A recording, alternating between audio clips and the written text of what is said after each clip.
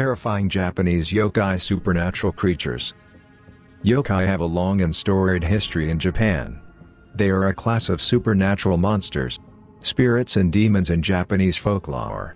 These ghosts or supernatural creatures were often used to explain fearsome natural phenomena during the Meiji period and were held in high regard. Yokai range diversely from the malevolent to the mischievous, or occasionally bring good fortune to those who encounter them. They usually have spiritual or supernatural power, with shape-shifting being one of the most common. Jorogmo, the Spider Woman Yokai. It is depicted as a spider woman manipulating small fire-breathing spiders. It can shapeshift into a beautiful woman, so the kanji that represent its actual meaning are woman spider. Their body size averages between 2 to 3 centimeters long. But they can grow much larger. Some are massive enough to catch and eat small birds. Renowned for their size, their vividly beautiful colors and the large and strong webs they weave. The beautiful Jorogmo are also famous for the cruel destruction they wreak on young men, when a golden orb weaver reaches 400 years of age.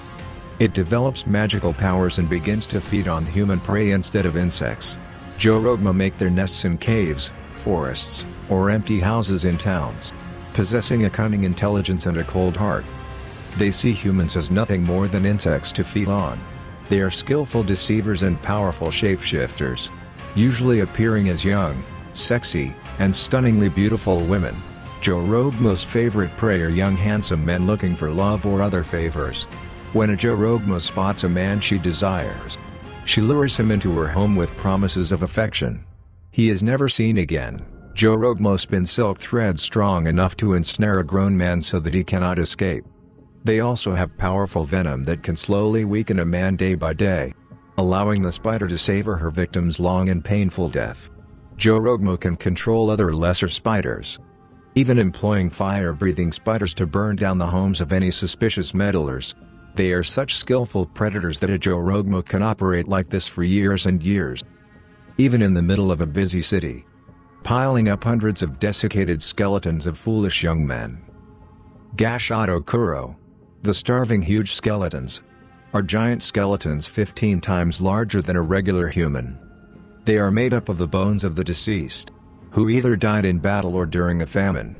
They are vengeful spirits who prey on humans, eating anyone who happens to cross paths with them, usually at 2 a.m.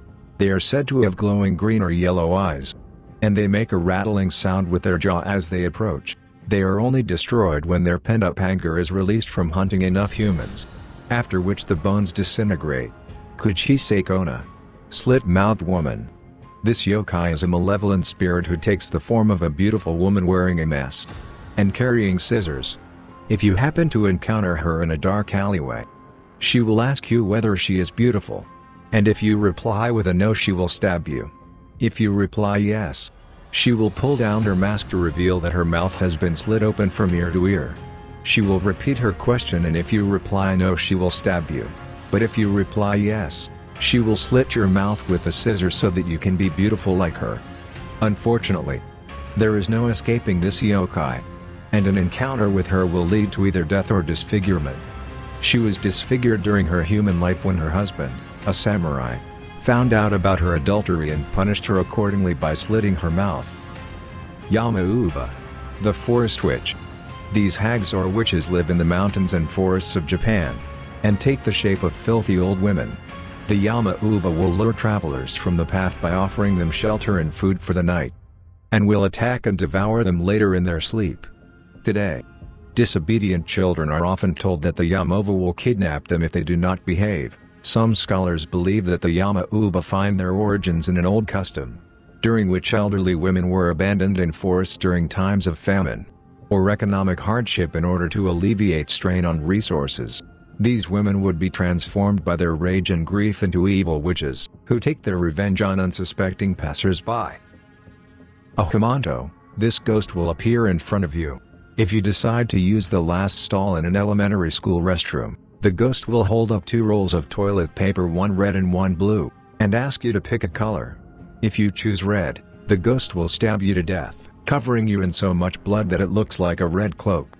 If you choose blue, they will strangle you, or all the blood will be sucked from your body. In some versions, It is actually a serial killer waiting in the next stall, or a kainate. The kainate is a yokai who lives in toilets and reaches up to stroke people's rear ends.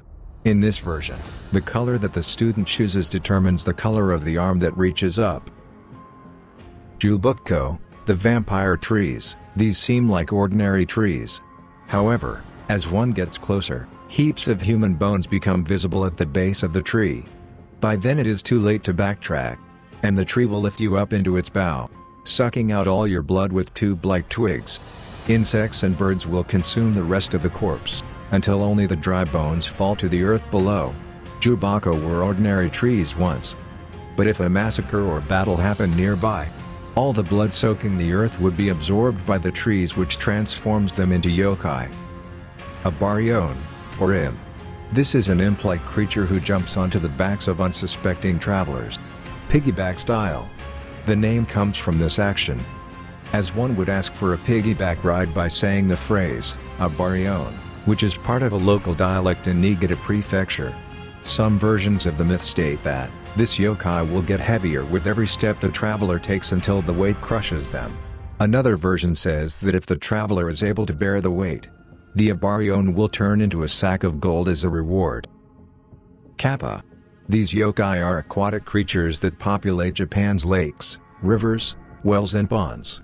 They are usually the size of a small child but with green reptilian skin, and a beak instead of a mouth. They have webbed hands and feet which allows them to efficiently tread water, as well as a shell on their back. On top of a kappa's skull is a deep crevice or dish filled with water, which is the source of all their power. If the dish is emptied or dries up, the kappa loses its powers. These yokai can be good or evil.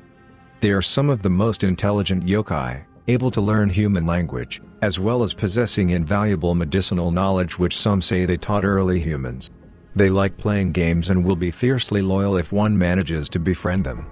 However, they are also known to tear apart humans who swim in their waters, and will also kidnap and rape women. They are inescapable in water, but on land they can be outwitted in the following way. Due to their well-mannered nature, they have to return a bow if you bow to them, which will empty the dish on their head. This will either cause them to lose their powers, or they will befriend you. They have two favorite foods, cucumbers and human entrails. Cucumbers can often be found near bodies of water as offerings, as kappa are revered in Shinto as water gods. Nuribotuki, lacquered Buddha. This yokai is named after its appearance as a Buddha like him. With a round belly, a tail and eyes hanging out of its sockets, it also has ink-black oily skin and leaves a pungent smell wherever it goes. They usually appear at family shrines, called butsudans, which have been left open overnight, allowing them to crawl through from another world. In Japanese homes, butsudan are closed each night to prevent such creatures from entering. They may also appear in homes that are run down, or if shrines are not properly cared for. They do not do much except flap their tail and terrorize the unfortunate family whose butsudan they crawled out of. Some legends state that they may even give false prophecies or try to trick humans. They can be kept at bay by sprinkling salt on the floor, and they will return to the butsudan at sunrise.